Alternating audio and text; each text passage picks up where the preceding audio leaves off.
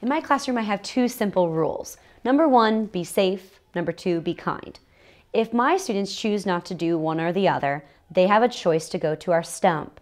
Our tree stump is a safe place to sit, quiet away from the classroom, to think about giving their best.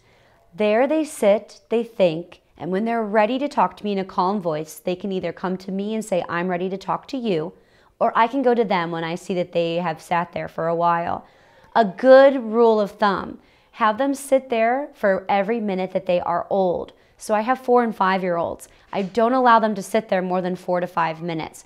Other than that, they've lost their train of thought and forgot completely why they were sent to the stump. So if my kids are not being safe or kind, I tell them that their choice has become their consequence, that they must go to the stump. They think about what they did wrong and then are prepared to tell me what was wrong and what they can do better to be their best.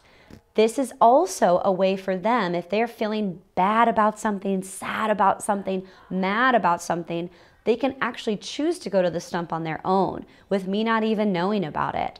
They'll go to the stump, they'll sit, they'll relax, they'll be safe, and they'll know that they can take a deep breath and talk about their feelings, talk about what happened. So our stump is used as a consequence for not being safe or kind, or as a choice of a quiet, safe place to think about being your best.